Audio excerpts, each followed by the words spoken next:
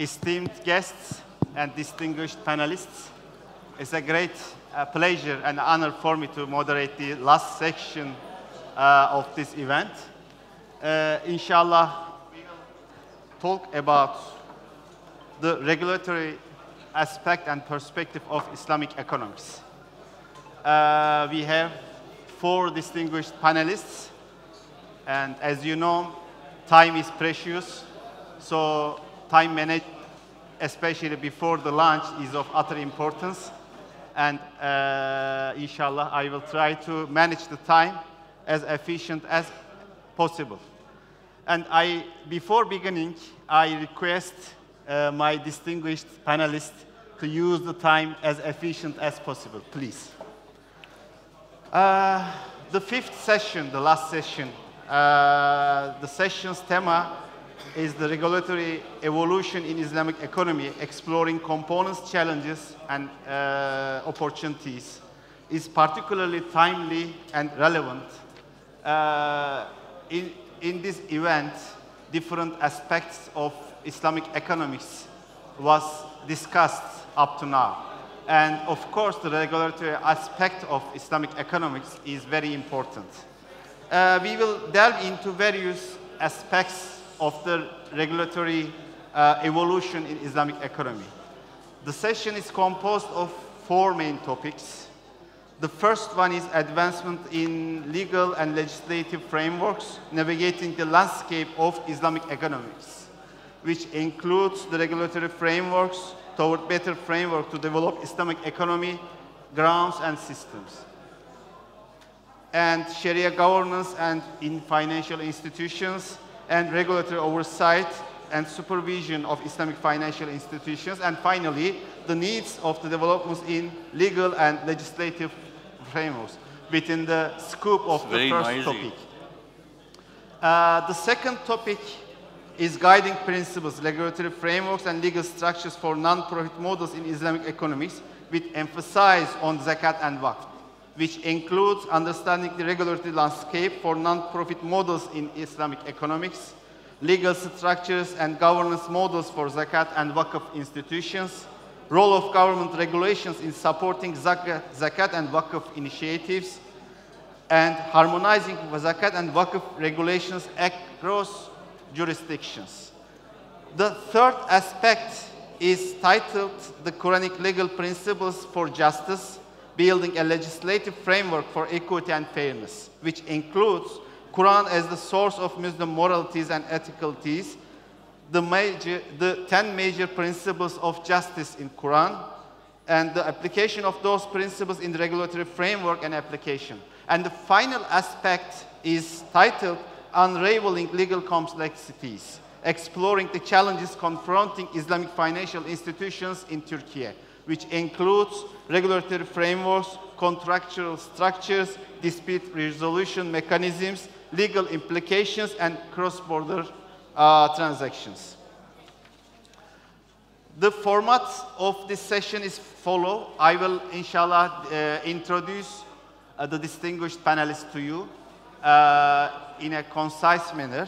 Then I will ask each of them to present their topics. Once again, I kindly ask our panelists not to exceed 10 minutes for their presentations.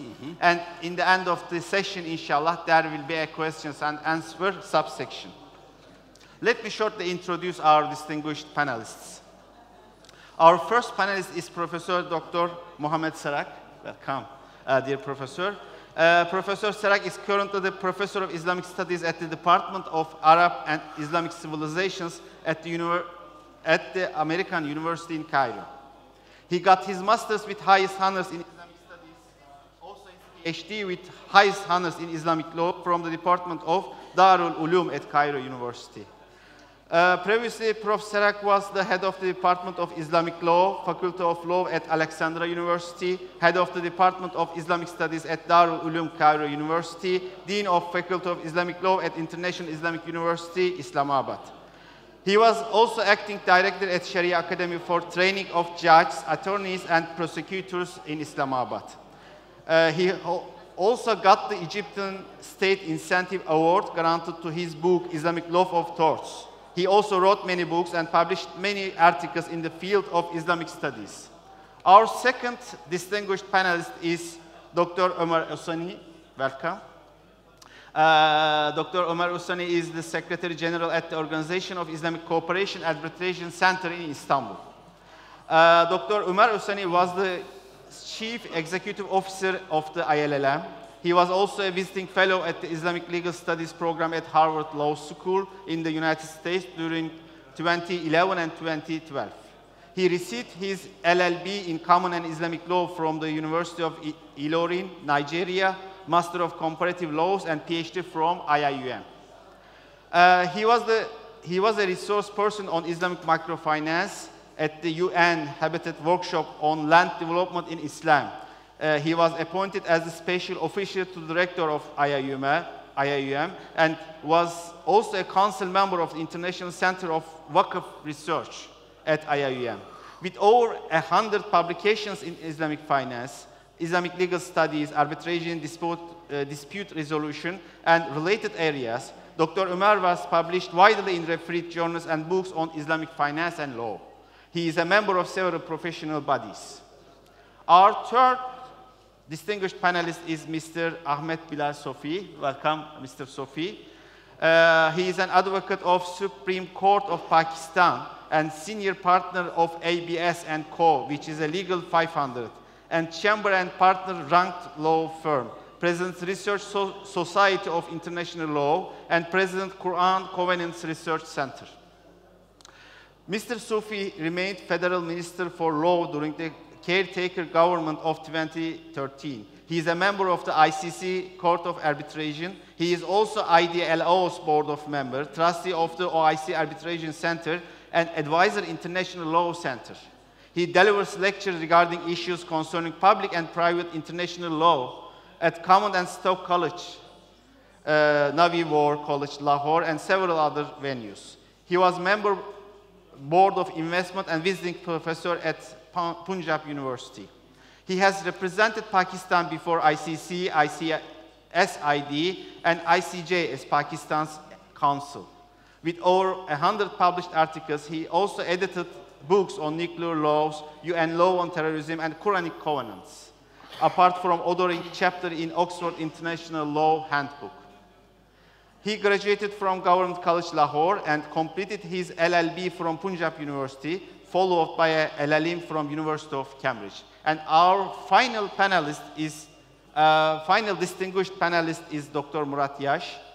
Dr. Murat Yash is assistant professor at the Institute of Islamic Economics and Finance at Marmara University and visiting fellow at the Institute of Asian, African, and Middle Eastern Studies at Sophia University in Japan. He has completed his master's and PhD in Islamic finance from INSEAD while obtaining his BA in economics, Boğaziçi University. He has been a visiting graduate student at ICMA Center, University of Reading, as well. His research interest focuses on financial markets, Islamic finance, and Asian studies. After this introduction part, let me start with Professor Mohammed Sarak. And Professor Sarak, the row is yours. Okay. Thank you very much, Sir, for introducing me, and I hope to be able to say what I have to say in this meeting. First of all, I think I have to clarify very much the connection between Islamic law and Islamic economics. In fact, most of the scholars talking about Islamic economics are just talking about the general principles of Islam, that is Sharia, and to a certain extent, they ignore what we may call it the legal experience of the Muslims throughout the 14 centuries, since the time of the Prophet. Just to illustrate, the concept mentioned today, or the hadith indeed, referred to by Dr. Munzir Qahf today, لا ضرر ولا ضرار. This is a very important concept and covering so many details in Islamic law.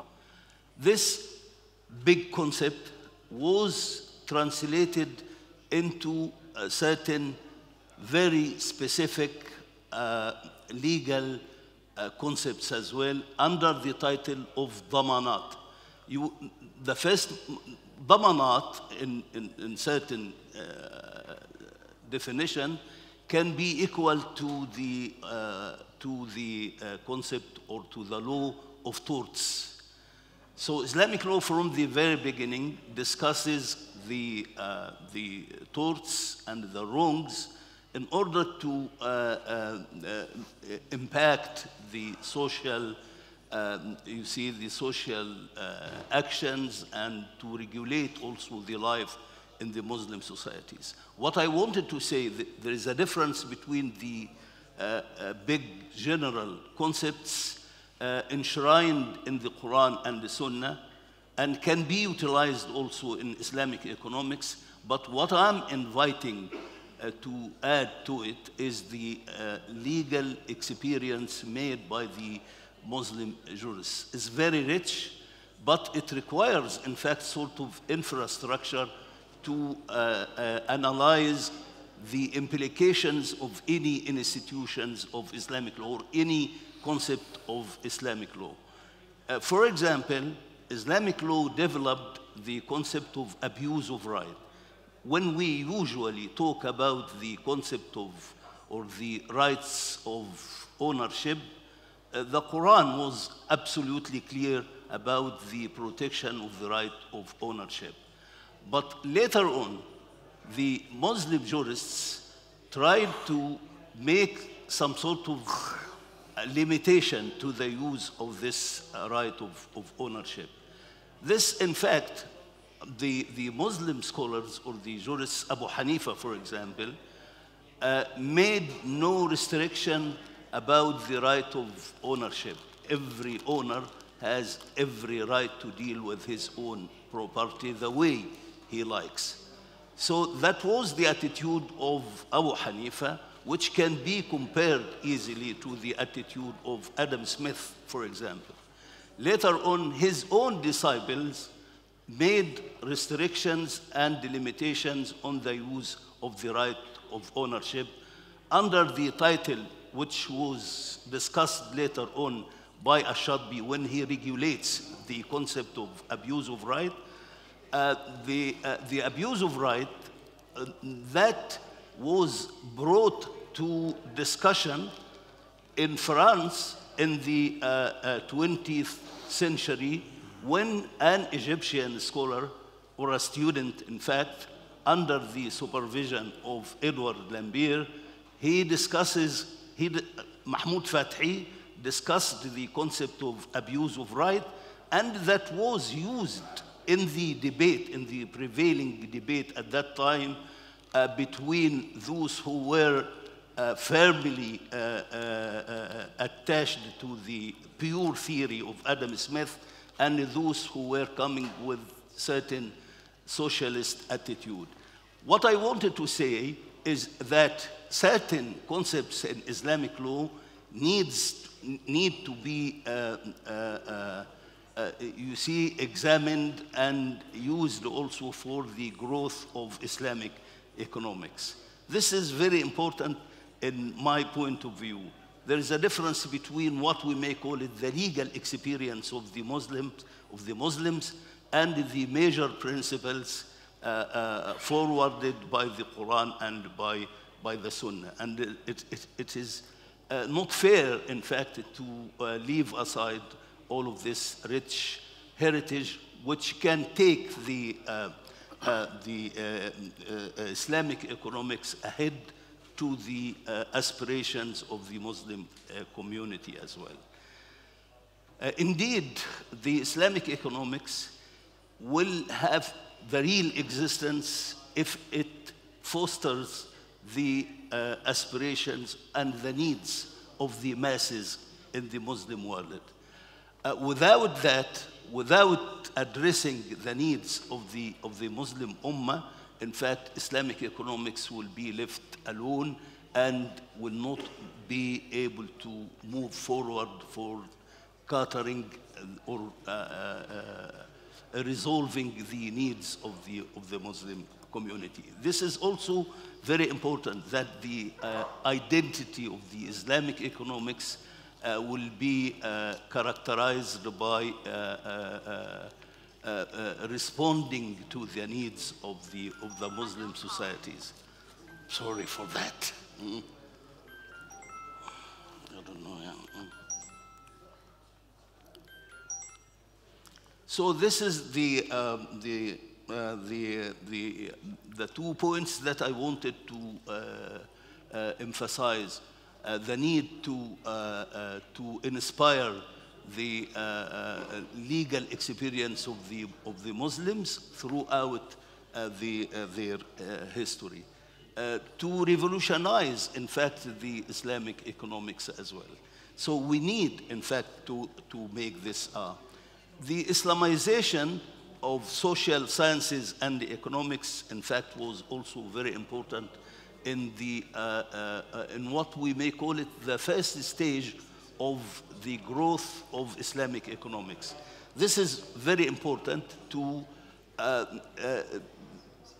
identify the characteristics of the Islamic economics in this very important stage, the first stage. It was focused on what I call it, the prohibitions. Riba, gharar, yani all of these, ihtikar or monopoly. That was, the focus was how to make these prohibited actions a way for gaining the characteristics of the Islamic economics. But we need to go ahead and to implement or to attach the Islamic economics to the needs of the Muslim societies. I think this is the second phase of Islamic economics. The Islamic economics, in fact, the concepts themselves were there from the very beginning.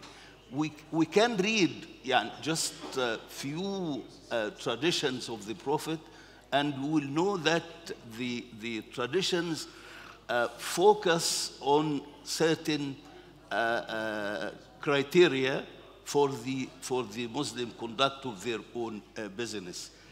For example, what we call it, monopoly, or to bargain when someone else is bargaining, and prohibition of that, or to make sort of deception, or even to control the market. Any interference with the market was prohibited by the Prophet. So this sort of freedom in dealing with the market, and the free market, was emphasized by the traditions of the Prophet.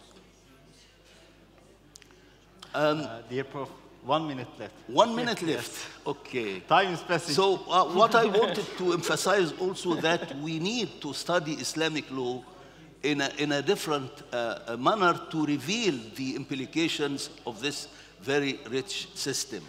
It's not only to to memorize. So this sort of a new level or a new dimension of studying Islamic law is very much needed as well, to go for the implications of the system. For example, awqaf, that had big role politically, economically, socially as well,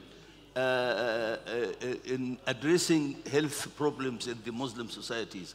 So the institutions and the legal concepts of Islamic law are meant to serve certain real objectives. That will have to be taken into consideration.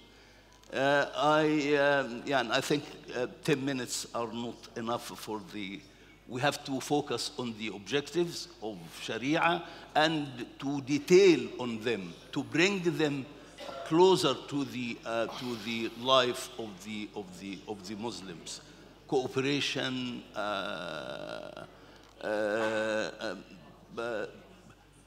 the welfare of the Muslim society. This is very important. And from the very beginning, in fact, the welfare of the Muslim society was considered to be one of the main objectives of Islamic law as well. So I believe the sukuk can replace and can work very well for the welfare of the Muslim society and in terms of investment, production, and also distribution of wealth among the several issues can be discussed. And in fact, I was I drafted a certain law for sukuk, and I call them the sukuk of progress and development for the Muslim societies. So these are very important observations that I made for the well-being of our societies. Islamic economics will have its own real existence when it approaches the pressing needs of the Muslim societies for power, for progress, and for meeting the needs of the Muslim societies. Thank you, Mr. Hooper. It was a great pleasure to listen to you, dear Prof. Of course, I am fully cognizant of the fact that 10 minutes is not enough to reveal your deep knowledge on these topics. But let's also leave some time, especially for the question and answers. And I am sure audience is looking forward to asking you some good questions. Okay, let's move to our second distinguished panelist, Dr. Ömer Özsani. Dr. Özsani will now present his paper titled Guiding Principles, Regulatory Frameworks, and Legal Structures for Non-Profit Models in Islamic Economics, with emphasis on zakat and waqf. The row is yours. Bismillahirrahmanirrahim. Alhamdulillahi Rabbil Alameen. Wassalatu wassalamu ala ashrafil anbiya wal mursaleen. Sayyidina wa nabiyyina Muhammad wa ala alihi wa sahbihi ajma'in. Distinguished guests, assalamu alaikum wa rahmatullahi wa barakatuh. I would like to begin by thanking the organizers for putting out this great event, and I'm sure many of the participants have learned a lot from the great scholars who came from all over the world. Now, straight to the topic. This panel session is on the regulatory framework, and I'm glad we had a beautiful presentation initially relating to the need to re-understand Islamic law itself. You know, the professor talked about thoughts, the dominat. These are areas where I think it's important for us to kind of have a deep dive into. So certainly 10 minutes is not enough. So this is something that I advise listeners to study very well, particularly the economists here today. The economists are top professionals. They have the conventional understanding. They also need to have that kind of deep understanding of some of these principles in Islamic law. So I perfectly agree with the professor. Now, going to the topic before me today, which I'm going to discuss in the next 7 minutes or so, I'm told to speak on the regulatory framework and legal structures of, non-profit models, basically, focusing on zakat and waqf. These are huge topics. But again, I'm just going to give a very high-level discussion today, and perhaps we're going to leave the rest for the Q&A. Now, one thing I would like to start with is, the introduction, the potential of zakat and waqf. I'm going to skip that area. You all know the importance of zakat and waqf generally, and these are key Islamic social finance institutions. And you have some estimates which have been given. Some have put it that the global zakat pool is about $1 trillion US. It could be more if you look at the wealth of Muslims. The problem is many Muslims actually do not pay zakat. So this is a big problem itself. So we have to check ourselves, you know, and if we're able to mobilize all these resources and tap into the potentials of our calf properties across the world, I'm sure we'll be able to transform most Muslim economies. When you talk about our calf generally, I'm sure we're familiar with properties. You know, the first thing that comes to the mind when you say waqf, endowment, it's, oh, there's a graveyard somewhere for Muslims, there's a mosque somewhere for Muslims. Now, we have to go beyond that, and many countries are already going beyond that, including Turkey, Malaysia, India. I mean, many countries have gone beyond that. So we've got to look at how to develop those awqaf properties. So it's extremely important. And this is where, of course, Islamic finance is relevant. You know, you tap into the financial resources to develop the idle awqaf properties. So I'm not going to go into further about these estimates we have. But again, it's important to consider a robust legal framework when it comes to Islamic social finance. Now, permit me to kind of revisit the discussion we had in the morning. We had an excellent session. The first session today was on the importance of al-adl wal-ihsan, you know, which we all hear every Friday. And you had these panelists discussing this. Al-adl itself, justice, rule of law. Everything we talk about in life actually starts with law. And that's why, again, if you look at the whole concept of, you know, amr bil ma'ruf or nahy anil munkar, it talks about regulation, what you can do and what you cannot do, what you should not do. And even though the Quran is not considered a kind of a code of law, it's actually, it contains what they call rules ahkam, general rules. And again, you have debate among the scholars, you know, regarding the, you know, the ayatul ahkam, the verses that relate to legal issues in the Quran, whether they are up to 500 or more. There's a lot of debate going on. As-Sabuni actually has a whole book on ayatul ahkam, basically. So the Quran itself contains this rule. So when you talk about regulatory framework, we have to think of how do we look at Islamic law that was discussed earlier in terms of its evolution and apply it in the modern era. Modern era means you have positive legislation where the parliament itself makes the laws. So how do you kind of adapt the Sharia to the laws by the parliament? So this is something very important for us. And we want to do this to regulate key Islamic institutions like zakat and awqaf. So this is what we have to do today. Now, the significance of a robust legal framework is everything. We all know that it's significant. Without laws, I can take money from you. I'll say I'm going to kind of use it for something to develop our calf properties. But who regulates me? It's just between me and Allah, subhanahu wa ta'ala. So we have to have a framework on even the distribution. I take money from you, I distribute it properly to the right recipients. We have the asnaf mentioned in the Quran, the 8 categories of those who can receive zakat. So when you take money from people, how do you ensure they are properly distributed? This is where we talk about the relevance of a robust legal framework. It helps a lot of things, even in standardization, which was also discussed earlier, in protecting the rights of the parties, you know, and this is where dispute resolution comes in to a large extent. I'm sure you're going to hear some aspects of the Quranic dimension of it from my fellow panelists in a short while. Now, one thing, again, which has been re-emphasized many times during this conference was the importance of the political will. We saw that yesterday in the keynote speech, the special address by the president of this country, which talks about the consolidation of the laws relating to the financial industry. Everything is being put under one single legislation.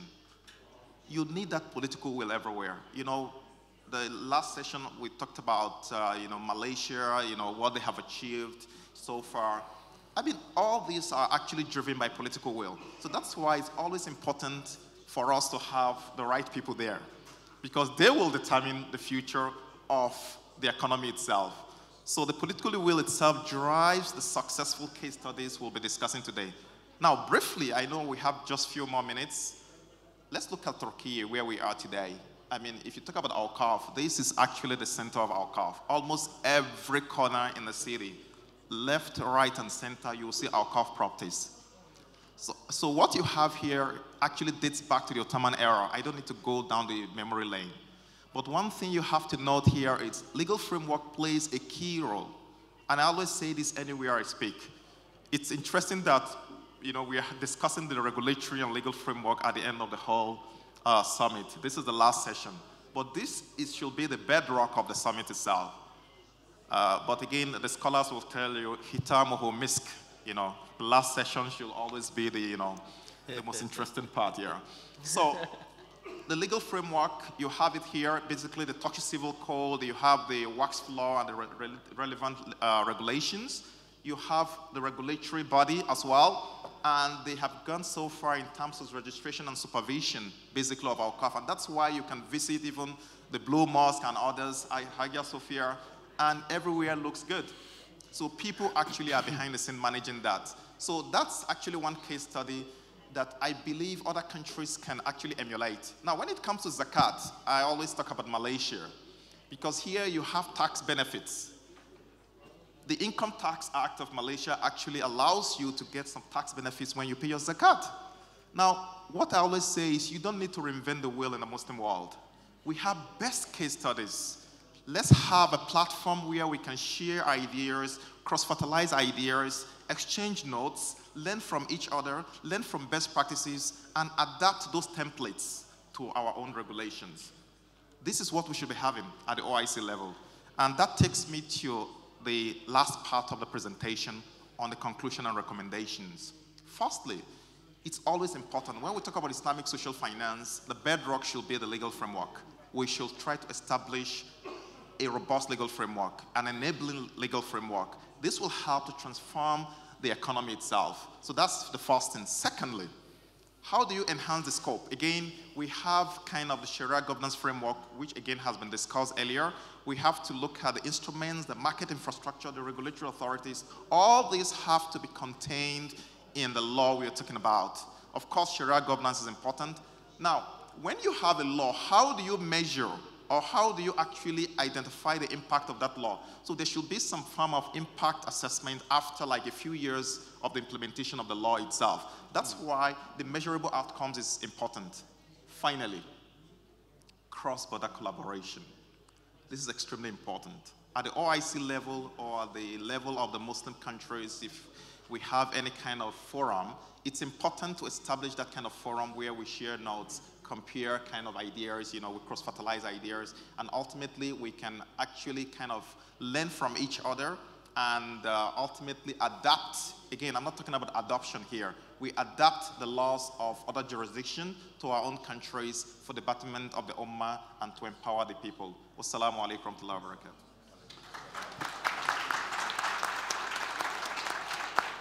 Wa alaikum salam. Let's move to our third distinguished panelist, Mr. Ahmed Bilal Sofi. He will now present his paper titled The Quranic Legal Principles for Justice, Building a Legislative Framework for Equity and Fairness. Please, the row is yours. Bismillahir Rahmanir Rahim. Honorable guests, delegates, members of the panel, ladies and gentlemen, Assalamu alaikum. I will be talking to you with reference to principles of justice, principles of fairness in the Quran, and how, under law, we can relate the both, and what is the need of necessary legislation in that. The starting point would be to formulate that the Quran, for each one of us, in addition to being the ihkam, is also a covenant that Allah has with each one of us, the believers. And from amongst the believers, those who do the trade, those who are into financial work, those who are into business, or those who are doing any kind of entrepreneurship, with them, the Quran has a very specific covenant. I call it the covenant with the entrepreneurs. And that covenant that Quran has with the entrepreneurs creates a personal responsibility on every believer to fulfill certain obligations for which not only he may be rewarded in the jurisdiction herein, but also in the jurisdiction hereafter. So two distinct jurisdictions are recognized by any Muslim believer on account of his belief, the jurisdiction herein and the jurisdiction hereafter. So everything that we do is to be related to what we get here and what we eventually get in the jurisdiction hereafter. So I would suggest that while we take Quran as a covenant between the believers and within the believers, the subset of entrepreneurs, we have to understand that the covenant requires the believers for fair business practices. The fairness in the business or the ethical fairness could be drawn from the Quran, could be drawn from Usul Fiqh, could be drawn from Tafasir, could be drawn from Sunnah, and it could be drawn from contemporary legislation that exists in each of the countries relating to multiple issues on business practices, competition commission compliance frameworks, laws relating to abolishing of bribery, laws relating to transparency, corporate good governance frameworks. That all means compliance. So entrepreneurs' obligation towards the Quran is to honor what he agrees to. And my formulation is that since every law in every country is also a legislative covenant, so therefore, as entrepreneurs, we have a duty to hold it up. The crucial role of contracts in entrepreneurship and economy. The Quran tells us very clearly we have to write what we want to talk about, what we want to transact. The specific tutorial provided, only divine book which provides a tutorial. Knowing full well the significance of sanctity of contract, it's so important for economic development. No wonder Article 1, Sub-Article 10 of the US Constitution talks about exactly the same thing. You have to uphold the contract and you will not make any law which abrogates a contract. Striking similarity, the Quran is trying to take us towards economic prosperity. Oral promises have to be upheld, contrary to the law of contract that we have, contrary to the Vienna Convention on Laws of Treaties. One of my team is working on the comparison of the Vienna Convention, laws of treaties, which does not make admissible oral contracts.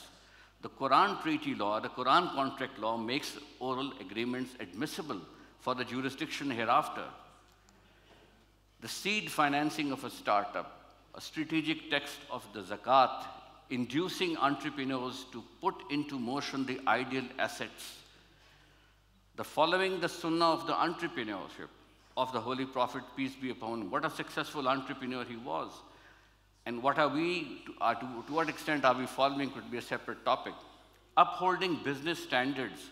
Everything that you have, whether it's ISO 9000 framework, whether it's the metrology domestic legal framework, we have it in India, we have it in Bangladesh, we have it in every country, including Pakistan. Metering associations, ISO 9000 frameworks, standards relating to garments if you are a manufacturer, standards relating to banking practices if you are a banker, standards relating to each and every standard, licensing regimes of a lawyer, licensing regimes of a doctor. They are all standards which have to be upheld. The iron ring of the Quran is a subject that we are working on, in which we identified in Canada. When an engineer graduates, they are given an iron ring to make them recognize the importance and significance of engineering standards that have to be kept up, failing which the bridges collapse. So the iron ring of Quran is telling us we have to uphold each and every professional standard, no matter what profession we are in. Corporate social responsibility, bribing prohibited, something which was in Quran, today is in UN Convention on Corruption. 2013 was negotiated, and they are globally recognized wrongs. Covenant of fair marketing and customer satisfaction. Riba, of course, is the main theme that we have been discussing. For fair treatment of labor.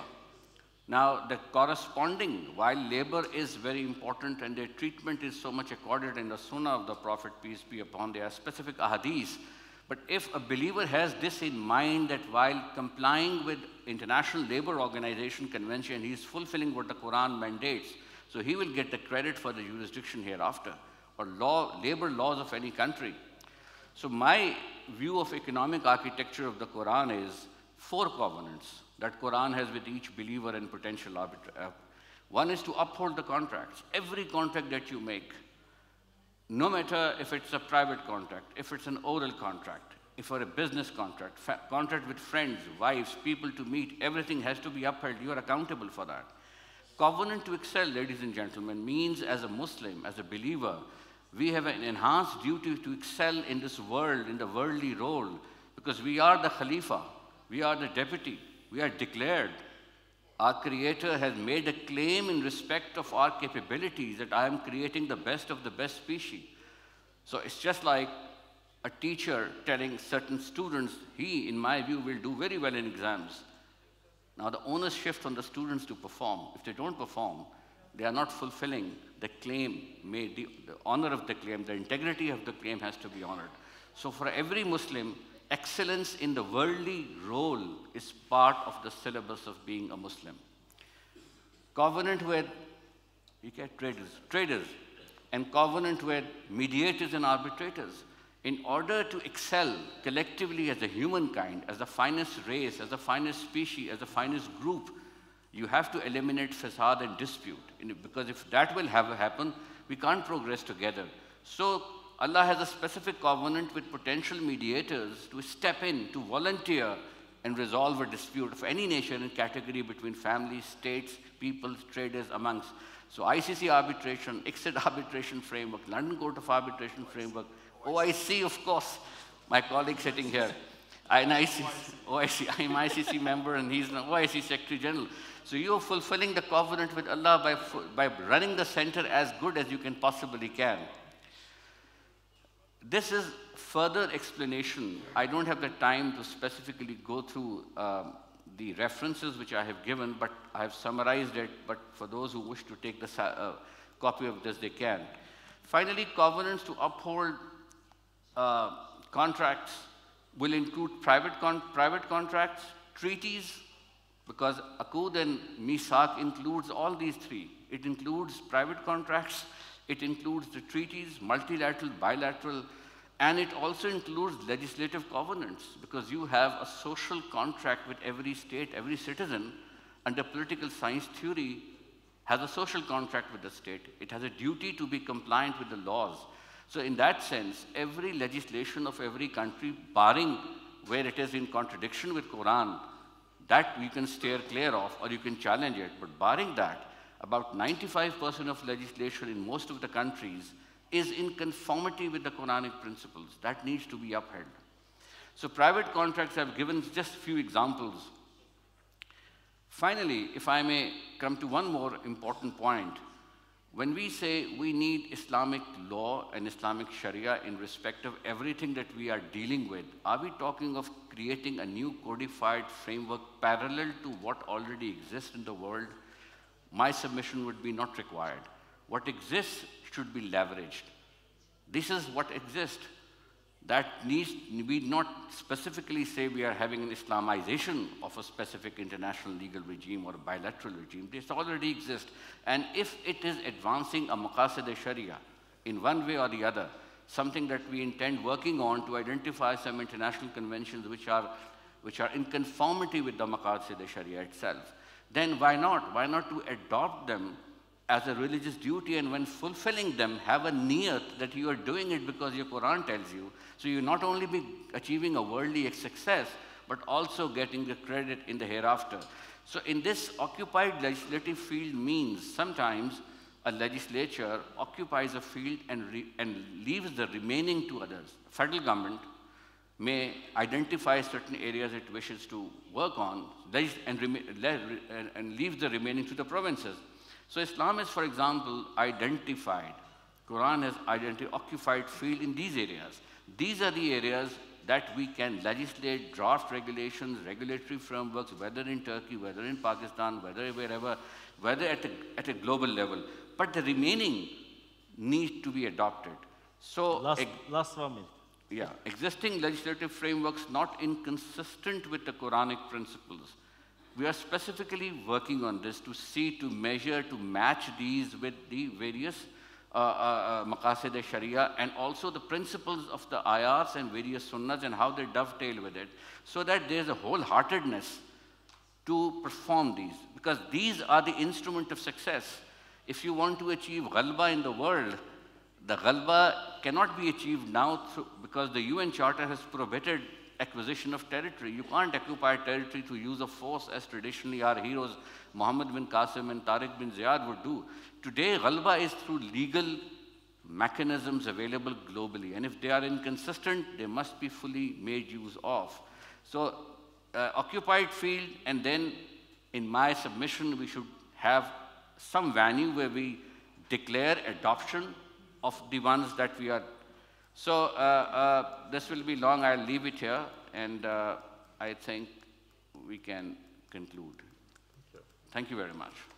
Thank you. So let's have that one. Okay, thank you very much. So let's move to our last panelist, Dr. Murat Yash.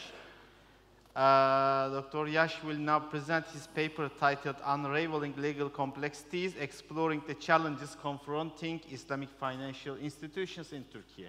The row is yours. And thank you very much, Dr. Tariq. Yesterday, our President Recep Tayyip Erdogan mentioned that he was not very satisfied about the current market share and the total assets of Islamic financial assets and Islamic financial institutions. So maybe the Islamic financial regulations and legal framework in Turkey might explain that reason. So in that sense, that presentation can be beneficial. Actually, this is like the findings of our a research project that we conducted last year that is funded by OIC. Islamic financial legislations and regulations are very essential for the growth of Islamic finance industry. So that is why in many countries there are research dedicated to Islamic financial regulations and legal framework. But there is a very limited research dedicated to Islamic financial regulations and legislation issues in Turkey. That's why we conducted this research, and it was the first qualitative research in this area. So if you look at the regulatory infrastructure for Islamic financial institutions and products in Turkey, it is very sophisticated. There are so many different regulatory bodies which are responsible for different Islamic financial institutions and for different products, and that's making the legal framework and regulations more difficult to prepare. So we conducted 12 interviews with very key stakeholders and policymakers in Turkey. They are from Islamic financial institutions, they are scholars from universities, and they are from the regulatory bodies in Turkey, as well as Presidency Office and Participation Banking Association of Turkey. So we have three main findings here. I will try to make it short. First main finding was related to regulatory governance. Before we started this research, actually we didn't expect that regulatory governance might be an important issue in terms of preparing the robust legal and regulatory framework for Turkey, but it happened to be one of the most important issues in Turkey at the moment. So what are those issues? As I mentioned, there are so many different regulatory bodies in Turkey, and sometimes their legislations or the law they prepare might be in the responsibility of different regulatory bodies at the same time. So it is very important to clarify the roles of different regulatory bodies. What are their objectives, what are their functions, and if they need coordination with other regulatory bodies, how they should coordinate. The second is the organizational structure. So it is very crucial that the regulatory bodies in Turkey should be well trained in the area of Islamic finance, so that they can prepare a robust regulations and legal framework. And also it is important that they should have a dedicated an Islamic finance department in each regulatory body. Third, transparency and independence. So it was a common practice in Turkey that just certain regulatory body or a certain number of limited individuals focusing on developing a regulatory framework which can affect many stakeholders and also other regulatory bodies. So that kind of practice is actually affecting the quality of the regulations and legal framework in Turkey. Another issue is the engagement. So it is very important that the scholars from the universities, the different regulatory bodies, the members from those regulatory bodies, and the practitioners from the industry, they should come together and discuss what should be the legal framework and regulations suitable for the industry. If they only design by certain limited number of individuals, again, many problems are coming from those regulations and the legislations. And the decision-making and predictability is very important. There should be a certain model for decision-making which should be consistent in the long term. So in Turkey, we have observed that certain regulatory body make a decision, make a regulation, and after a few years, another person come and remove that, abolish that regulation, and come up with the new one. So it is not consistent and is also affecting the confidence on the industry in terms of regulations and legislation in a negative way. So there should be a model for the decision-making procedures. The second main issue is the legal and regulatory framework. So we are talking with the colleagues and practitioners and policymakers about what is happening with the latest Islamic Financial Act for Turkey. So maybe before discussing that, we should talk about constitution, because in our interview results, we find that especially the post-coup constitution in Turkey has very high emphasis on laicism and secularism in Turkey. And it is not very clear what is the borders and definition of this secularism. And it is also currently very hotly debated in Turkey whether we should update the constitution by defining what secularism really means or not. Because a strict interpretation of secularism can limit and put a legal barrier for development of Islamic finance industry in Turkey, and that is also decreasing the confidence on the industry in Turkey. Second issue, Islamic framework as a subset of conventional framework in Turkey. And that is the common practice in the Turkey now, that even the Islamic financial institutions, participation financial institutions in Turkey, are somehow happy about this practice because they don't want to have any disadvantage while they are being the part of the same market of the conventional financial institutions. So they want to have similar regulatory framework, they want to have similar taxation, they want to have similar incentives and similar abilities that these conventional institutions have. So they are afraid that if a new legislation comes, maybe they can lose those advantages. But at the same time, as we know, the Islamic financial institutions should be different because they are asset-based institutions and their products should be asset-based.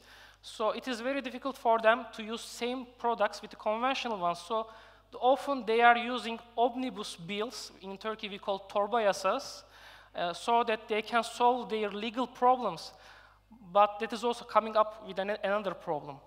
So Sharia governance and legal infrastructure. So if you look at many other countries, when they have an act for the Islamic financial services, the Sharia governance framework is the most important and main part of those legal framework. But in Turkey, it is like a missing in important legislations, but just mentioned in the just certain regulations. And that is causing also a problem again.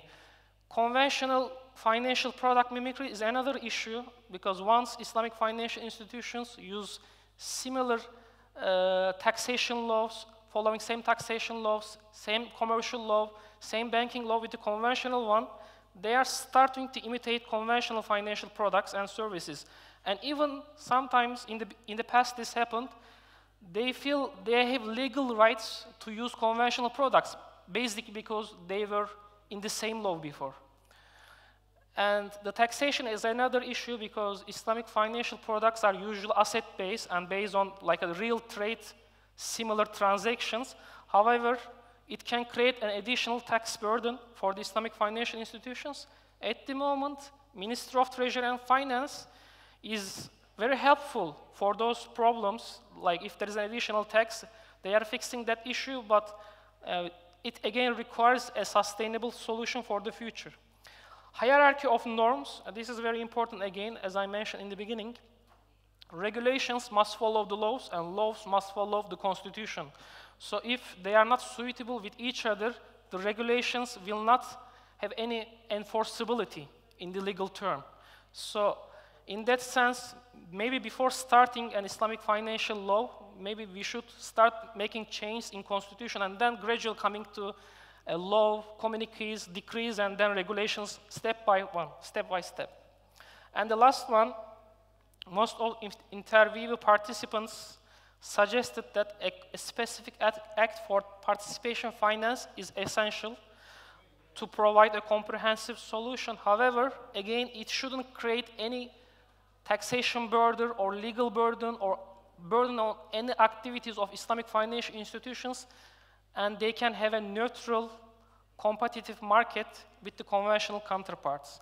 And the last main issue, I'm just summing up international standards and regulations. So we find that universally acceptable standards are important to save time and to save labor for many countries, including Turkey. But those standards should be on the voluntary base. It shouldn't be mandatory because different countries might have different legal framework, different constitutions, and different cultures. And the last one, we have global financial start-setting institutions. And their standards for conventional financial institutions are very important. And when we ask interviewees whether these standards can be used also for Islamic financial institutions, they said yes, they are important because they are practicing in the same market. However, there need to be some adjustments for Islamic financial institutions. So in that sense, the national regulatory bodies and international Islamic financial standard setting institutions should actively involve in those bodies to come up with certain standards for Islamic financial institutions. As a conclusion, so Islamic finance started in Turkey almost 40 years ago, but especially the legal and regulatory frameworks started to develop, especially in the last years. So our research reveals that there are many issues that should be improved in terms of legal frameworks, regulatory governance, and international standards. And it is very fundamental to establish a clear legislation for participation financial institutions, and the regulatory bodies must improve their governance, and unified standards are crucial for global integration of participation finance industry into global market. And finally, those standards should be used voluntary based, not by compulsion. So this is our research on these issues. If you want to read in detail, you can get access to those papers. They are open accessible. Thank you very much. Thank you. Thank you very much. I specifically thank to all of our distinguished speakers for complying strictly with the time limit. Indeed, we are behind the schedule, so unfortunately, I will not be able to take questions from the audience. Just as conclusion, let me summarize in one sentence for each of our panelists some provocative takeaways, personal takeaways. Firstly, I think Islamization of knowledge has decreased or weakened the link between Islamic law and Islamic economics. Secondly, we should think globally on zakah and waqf issues, especially today. But legislative and Sharia standardization is big issues to overcome. Thirdly, justice is, of course, at the core of Islam. And the biggest economic problem for now is the wealth inequality. And we need the covenants to be internalized by believers, full compliance with the pillars of the contracts to solve this problem beyond all of the economic, monetary, taxation policies. This is very important, I think. And finally, of course, in Turkey, participation finance act is the most crucial, most important, but the most difficult part of the participation finance strategy. May Allah subhanahu wa ta'ala help us on this issue, inshallah. Okay, I am finalizing this session. I wholeheartedly thank all of our distinguished panelists for their deep knowledge. Thank you very much.